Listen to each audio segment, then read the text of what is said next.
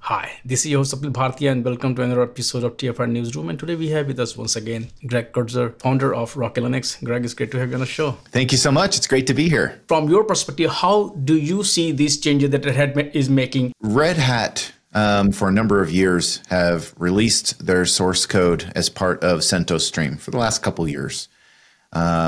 They have mentioned that in order to increase their efficiency internally, they were not going to be posting, all of the RHEL source code to CentOS Stream moving forward, and that they were going to be making this available specifically to their customers and their customers alone.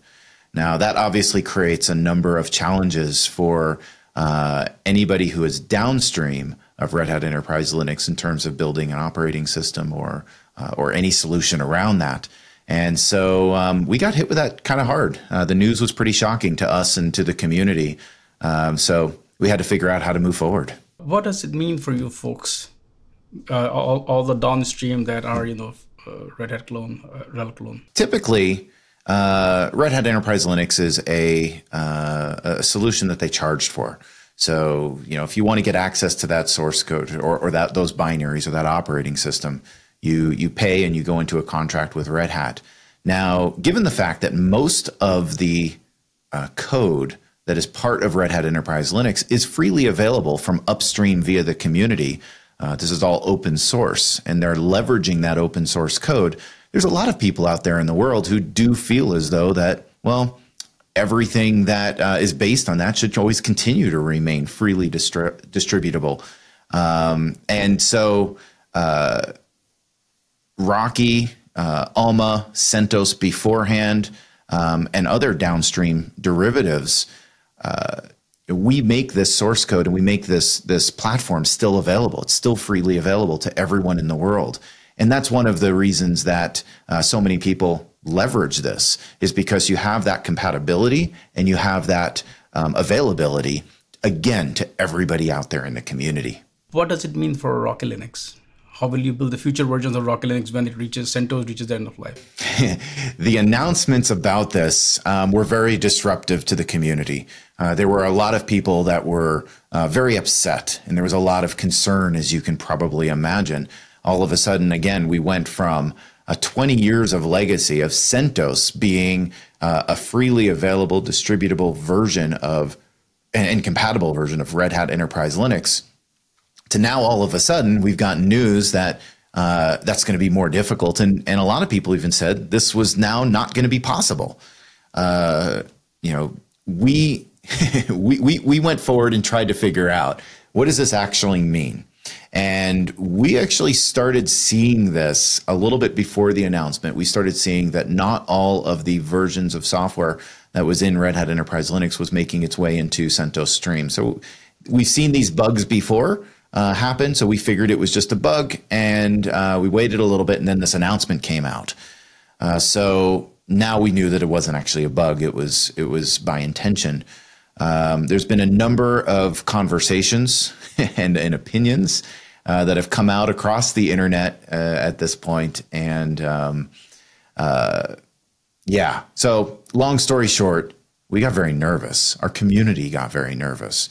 We looked into what does it actually mean, and we can confirm that not all of the sources in Red Hat Enterprise Linux are available publicly anymore, at least via CentOS Stream, which was how we were supposed to get it. That was how we were asked to get it from Red Hat 2.5 years ago. So we started looking at options and alternatives, and it didn't take us long to figure out that there's actually multiple different ways that we can continue to get the source code.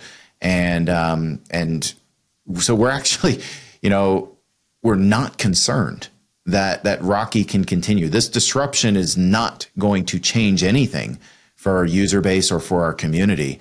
As a matter of fact, it makes it a little bit more difficult for some of our volunteers and some of our community members to obtain the source code. But for the most part, we're confident that we can continue moving forward. Again, assuming nothing else changes. What is your plan? There's a couple different options. One option is, of course, we're going to continue to use CentOS Stream. Another option is Oracle Oracle Linux does exist, and they are, at least to my knowledge, still releasing their source code. Some of my team members actually reviewed that, and I believe that they found that that was a potential option as well. But we did want to stay more in alignment with Red Hat first and foremost. So there's two ways that you can obtain the Red Hat source code today. The first way is with the Universal Base Container Images, the UBIs. Those are freely available to everybody. You can go download those from Docker or from wherever else. And from that, you can obtain all the binaries for Red Hat Enterprise Linux, as that is what it is based on. So there's definitely an option there. Because you can obtain those binaries, you can also obtain that source code. The other option, and this one actually seems more compelling to us because it's a little bit easier to deal with, is using cloud instances.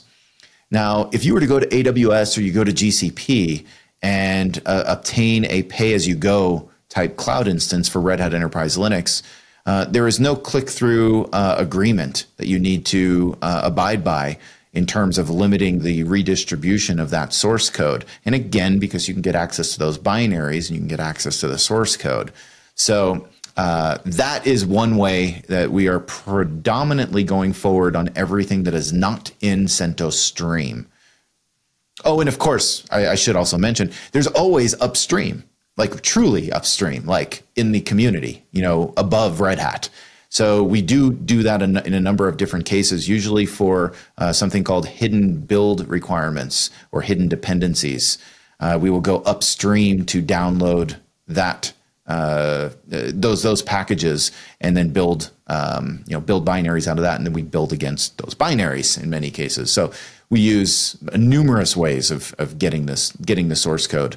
But I think the important message here is that we do have complete confidence that this, again, is not changing anything from the Rocky Linux perspective for our community and for our user base. Everything is still moving exactly as it was before, so nothing has actually changed. I mean, of course, we cannot talk about what is Red Hat's motivation, but when things do change in the world, we have seen a lot of companies that change their licenses from fully open source, which is compatible with GNU GPL, to something which is not compatible, but because they are worried about the cloud players. Or what do you think is actually happening here? We've seen this a number of times over the last, I'd almost say almost a decade back now. One of the first ones that made a lot of press was MongoDB when they changed their license. And again, it's happened a number of times between then and CentOS. And even since then, Elasticsearch changed their license.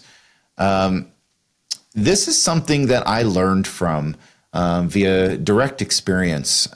Whenever a company is specifically engaged with open source, it's very difficult for that company to always act in the best interest of the community. It's, decisions about what's going to happen with that open source project are always going to end up happening, kind of in closed meetings within the company. And even though, many companies can manage this very, very well, it's a very difficult thing to manage. As a result of that, one of the ideas that went into creation of Rocky Linux was to ensure that no single company can ever hold the project hostage. And so we built an organizational structure which is fairly different from many of the other open source foundations and projects that are out there. And we put a lot of thought and consideration into our bylaws and charter to ensure that it's always going to remain completely community-centric and not being held hostage by a single company. And at the same time, we're trying to balance the needs of companies and enterprises and organizations that have professional IT individuals, that it's their job to make sure that these systems stay up, that they stay maintained. And we don't want to make their jobs more difficult. As a matter of fact, we want to help them sleep at night so they're not concerned with what may happen tomorrow. And we want to ensure that we have confidence of stability in terms of what it is we're bringing forth. So there was a lot of things and a lot of considerations that went into the Rocky Enterprise Software Foundation and what we're doing with Rocky Linux that I think really gave it a big advantage and has made it very compelling for a number of professional IT organizations to use Rocky Linux. When you were working on CentOS in the very early age, I think it was called Chaos or something like that. I mean, it's so much time has passed that I don't even remember it. When you're building that at that time, and you're looking at, because the niche that CentOS filled was kind of the way I look at the whole Debian market, kind of folks who did not want to get into. It's not that they don't want to. There are a lot of reasons where cost can be justified, or research. So many factors why somebody would use Debian or CentOS. When you're building that, and when you work on Rocky Linux, you're like, what? The problem was almost the same. The challenge was the same. Of course, the time has changed and the nature has changed. Or you're like, no, we are in a different time now. No, you're exactly right. So a couple points on this. Chaos Linux was a very interesting project because I actually came from Debian. I was a user of Debian beforehand. I joined Department of Energy at Berkeley, and they were already standardized on Red Hat and RPM-based Linux distributions. And from there, I was like, well, this is great, but it's not Debian. It should be Debian. It should be community. And I didn't, even back then, I was kind of nervous about a single company kind of running and leading the entire direction of open source. Of course, I had a lot of faith in it. I mean, Red Hat has done remarkably well by the community for decades now. So there was faith in that. But at the same token, I really wanted to see a community RPM distribution of Linux. So I created Chaos Linux. Now, as part of that, we also decided that we wanted to try to maintain compatibility quite a bit with Red Hat Enterprise Linux. So we actually used many of the base kind of foundation libraries like glibc and et cetera, to make sure that we were building compatibility and getting some level of compatibility there. So we had this idea of a core operating system and then everything on top of it. That core operating system, we were kind of leveraging Red Hat Linux at the time before Red Hat Enterprise Linux. And so when they end-of-lifed Red Hat Linux, which was freely available, and then moved to Red Hat Enterprise Linux, it left us without a direct solution there. So CentOS was born. Now, there was many different pieces of CentOS which we immediately identified we needed to solve and we needed to build out. And by the way, I just want to mention, like, CentOS was not the first doing this. That was another distribution called Whitebox Enterprise Linux. But we came along and we were like, this is something that we need. And so we started building it up. Now, there were a lot of lessons learned, both for Chaos Linux as well as CentOS. The first version of CentOS, by the way, was called Chaos EL to indicate that it was a little bit different than what we were initially doing with Chaos Linux. But the goals were fairly different, right? One was a new operating system that had a similar base, and the other one was a whole different operating system. But again, the point is that there was a lot of overlap and a lot of lessons learned, and we took those lessons learned, and we, later in time, fast forward, that was one of the reasons why I thought that I might be a good person to help to create the next version. Now that CentOS is end of life, a lot of those lessons learned from early on are still applicable and they're still important. And that was one of the reasons why I kind of stood up and raised my hand and said, I'm interested in doing this if anyone else is interested in joining me. And that's when we got about 10,000 people from the community join in. Now, specifically, a long story short, going back to your question, yes, there were a lot of things that were very similar in terms of what we saw then and what is happening even now. And what I will just kind of end with on this question is the open source community is remarkable. The things that fire up the open source community are changes that hurt or harm or make things more difficult or create pain for individuals.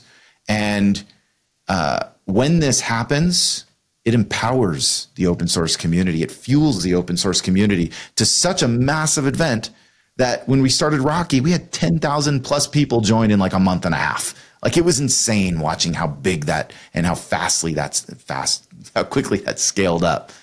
And now we're seeing exactly the same thing. Red Hat changed some of their model of how they're operating. It created pain, it created concern. And all of a sudden, open source community got fueled again and empowered. And again, we're seeing a huge amount of interest, a huge amount of uptake in what it is we're doing, and support of this vision that open source should always be freely available, freely accessible, and really for and by the community. Of course, blog spirit, Twitterverse, LinkedIn, things become controversial there. But after listening to you, what I do feel is, number one is that open source communities are very, very resourceful. And I have never seen ever where something goes down and open source community will not pitch in to find a solution, and that's the whole point of open source, right? No matter what. I mean, Linux created Linux kernel, that's the whole point with that, the whole GNU GPL, ecosystem there. So first thing is that, no, there's no. Second is also that from Rocky Linux's perspective, I don't see that you folks are worried about things that is sky is falling. You have not only a lot of options, but you also laid out some plans also. Hey, this is the way we are moving forward. So your user base doesn't have to worry about it. Is that the right summary? If I ask that, Red Hat doing something bad, this is bad is happening, you're like, no, it's just some changes, something is happening in the industry, they are adjusting themselves, but we're also responding in a very positive way, and our users are not at all, they should not be worried at all. First point, completely agree with, and I'll just stop there on the first point. Exactly. Second point, there was a lot of FUD and hype over the change and a lot of concern. A lot of people were very nervous, and for good reason, right? We didn't know what this meant. As a fair criticism, I think, to Red Hat is their messaging is sometimes a little hard to follow and understand exactly what the outcome of it is. Even after the end of life CentOS, many people did not understand what Stream was to become and what the intention was behind Stream until we actually saw it. And it took a year or two of actually doing it to get to that point. So I'd like to see some of the messaging being a little bit more straightforward and understandable. I think some of the Red Hat members and Red Hat team members have blogged on it and have actually done a better job explaining it than the official announcements. But with that being said, there was so much concern. There was so much nervousness. I just want to encourage people, go to the rockylinux.org website. And if there is something that is catastrophic, I promise we will post it. We will let you know. We will be transparent. Join our Mattermost chat. We will be transparent. But in terms of this and what happened, we have complete confidence at this point that the open source software is here to stay. Nothing's going anywhere, and everything's going to continue.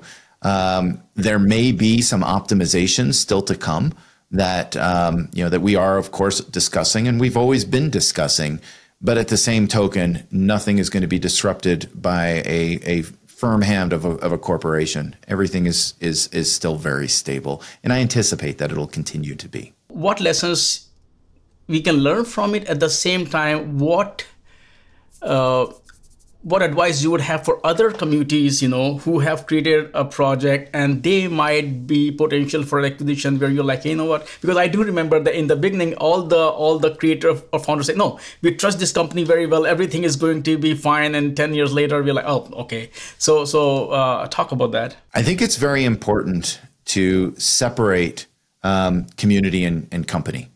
From an open source project perspective, I think open source projects, and again, I kind of touched on this, but in the past, but open source projects should not be held hostage, controlled, or owned by a company. And to fix that, it's a state of mind differentiation. We actually, as companies, I'd like to see more companies be willing to relinquish the source code and relinquish the project into the community. And create a level of separation there. When Fedora was first created, there was this idea of the Fedora Foundation. And Red Hat was very active in terms of saying, let's create an open source foundation around Fedora. Now, they went back on that because it's a difficult thing to do, and it's a more difficult thing to control. And I don't know what happened in their meetings behind closed doors on why that didn't happen. But if that was up to the community, I think for sure the community would have wanted to voice a very strong opinion that yes, that absolutely should be a nonprofit or a separate organization, a foundation that separates it from Red Hat. As of right now, there is no separation with Fedora and Red Hat. There's no separation with CentOS and Red Hat. And I don't mean to create any sort of nervousness. Again, Red Hat has done tremendously well and operated in the best interest of the community around the Fedora project. I think they've done extremely well with that. But again, if you look at the board seats, you're going to find that pretty much everybody there, not necessarily everyone, but pretty close, are all members of redhat.com. And again, not to poke Red Hat for this at all, but the separation of community and company actually kind of creates a completely different landscape of, who's making the decisions and who has that control. And in that case, the company can get acquired. The company can go into a different direction. The company can change direction. It also forces the company to have ethical business practices that are not holding that project hostage behind a paywall, right? So separation has what Rocky and the Rocky Enterprise Software Foundation has been about since day one. And that was, again, why we separated from CIQ. When I first did this, honestly, I got to tell you, like, my first gut feeling was, well, CIQ can fund this and we'll just go run with this. But that's not what the community said they wanted. And you got to listen to the community. So as a company, listen to the community, think about it from the perspective of the community, and make sure you're setting up a structure that isn't going to hold that community hostage or stunt the growth of that community simply to hold a semblance of control of it, right? You don't want your project being open source in name only. You want your project being truly open source. Get the full benefit of being open source. And again, that's what we did with Rocky Enterprise Software Foundation. What is the importance, significance, place of Rocky Linux? Because the fact is that I sometimes feel that, of course, there is a very booming ecosystem and market there, but outside of that, people don't know. So what is the ideal, user base for Rocky Linux? It's changed significantly over the last, I'd say, decade. When most people thought of a system or an operating system, right, the two were it was one-to-one. You buy a piece of hardware, you run an operating system on it. Virtualization started to change this. So you can have one base platform for your hardware, one base operating system, and then you run a series of virtual operating systems on top of it. Containers have really kind of made this, took this to an extreme level. But it also kind of broke apart what it meant to be your operating system. So on the host, you still have a one-to-one, you've got your base operating system on a single host or on a single cloud instance or a single VM. But you still got that one-to-one mapping. But containers have now pivoted this considerably because when we think of an operating system, especially in Linux, it's kind of easy to think about it in two separate things. You got your kernel space, and this is the hardware interaction layer, right? It used to be called, I don't even know if it's still called this, hardware abstraction layer for Windows. But you can think of this as the level that interacts with the hardware directly and then provides interfaces to the user space. Now, the user space is the second piece. So you got kernel space underneath, and you got your user space. The user space is what most people are familiar with in terms of interacting with their operating system. It's your commands, it's your shells, it's your tools, your utilities, your configurations. All of that exists inside of your user space. So again, for many years, the user space and the kernel space also had a one-to-one mapping. So you had hardware, then you had your kernel, then you had your user space. What we've changed recently is now you can have many different user spaces running on top of your kernel space. And the kernel has gotten very good at now kind of creating these virtual partitions and namespaces for each one of these different user spaces. So the operating system and the role of the operating system is absolutely still critically important, but it's changed. And it's changed because of this idea of virtualization first, but now containers. And when we start distributing and start thinking about containers, we start thinking about a level of portability, which, 10 plus years ago, we weren't thinking of. Now, all of a sudden, instead of packaging and distributing RPMs or distributing just binaries, and programs, you can actually distribute your entire user space, which includes all of your dependencies, includes everything. And now, all of a sudden, people are like, they can be running Debian, Ubuntu, SUSE, Red Hat Enterprise Linux, and Rocky all in the same system. And so the operating system has definitely changed quite a bit. And as you start now superimposing this onto cloud, microservices, Kubernetes, and other sorts of platforms like that, again, you start getting this, this effect of how massive and important that operating system is. But it also, it's changed in the fact that they've also become kind of swappable.